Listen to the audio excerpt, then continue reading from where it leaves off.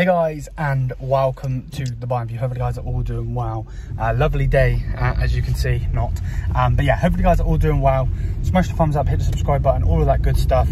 Obviously you can see him in the car, so I'll speak up a little bit and hopefully I'm not too loud for you. But obviously, I made a video earlier. If you haven't checked it out, go check it out. It's on Kyle Walker. Bayern Munich basically getting the verbal agreement to sign Kyle Walker.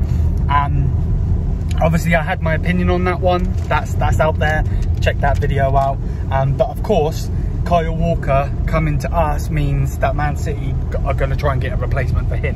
Now the replacement looks like it's going to be Benjamin Pavard, which is a little funny because it's like player for player, but I don't know if there will be a swap deal or anything like that. I'll read what this says in a minute, but yeah, big up to everyone. Hope you guys are all doing well, and let's get into this. So 2 hours ago from Bild, it says up until today everything looked as if Kyle Walker would stay at Man City. Bayern was skeptical, but this afternoon Walker told Bayern he accepted their 2-year offer with a further year.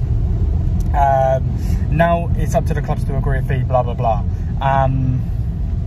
And then Benjamin Pavard is now Manchester City's priority to replace Kyle Walker. Bayern and City will discuss about both Walker and Pavard. Again, me and YouTubes have been speaking about this. I think maybe, what, 20 million and Kyle Walker for Pavard. I don't think that's too bad, to be perfectly honest with you, and don't say that they can't afford it, because they can. Let's just put it that way. Man City is a serious option for Pavard. Guardiola likes him and his versatility, obviously him playing right back, him playing centre back, so on and so forth.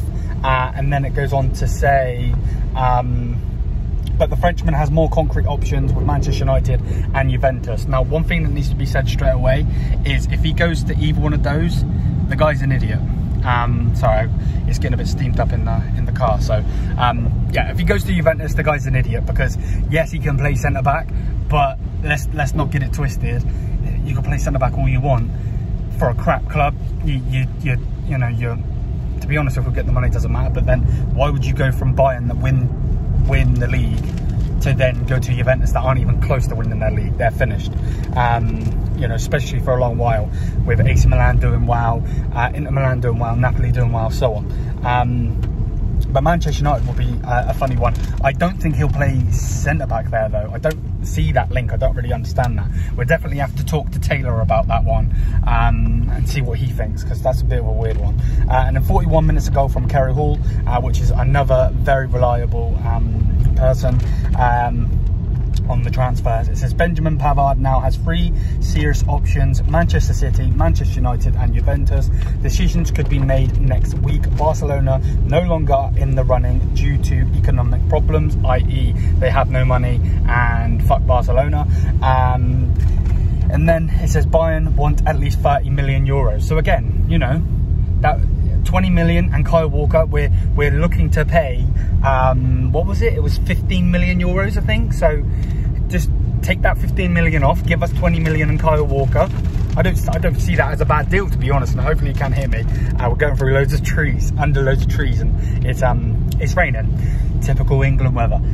But yeah, Benjamin Pavard has been a good servant of the club. Obviously, he's been a little bit moany with the whole centre-back situation, but when we needed him last season, he stepped up.